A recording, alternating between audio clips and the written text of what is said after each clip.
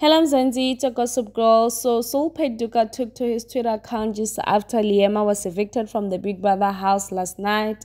And he tweeted, so Liema was offered 250,000 in the Big Brother house only if he exits the game. And she took the money. Well done, smart move.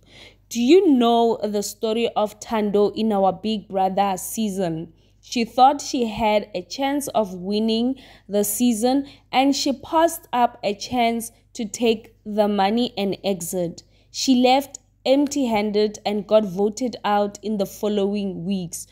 Always take the money. That's a win. A free 250,000 our guys.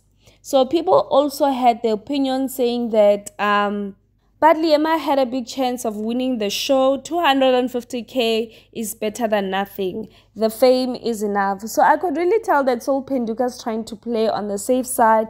He is scared of being dragged on social media. And then he tweeted this morning by saying that, okay then, Liema's fans, why don't you now raise the remaining 1,750,000 rand?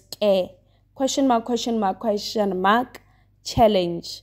So Lily fan base, are you guys going to raise the remaining 1,750,000 rand? Anyway, Mzansi, at the end of the video, please like and subscribe to my channel. If you haven't, please subscribe and hit that bell so that you do not miss any updates on Big Brother Mzansi Season 4. Bye-bye, Mzansi.